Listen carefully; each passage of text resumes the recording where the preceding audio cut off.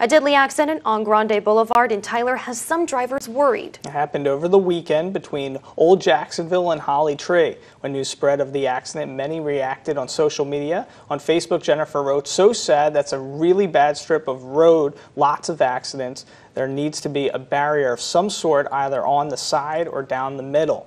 But the City of Tyler traffic engineer Peter Eng says while a barrier is not completely off the table, engineers have to consider other factors.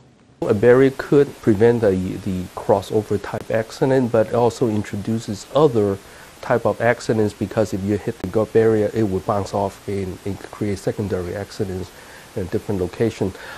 He says about 4 months ago, the City of Tyler repaved the stretch of road in hopes to increase traction and lower the chances of accidents.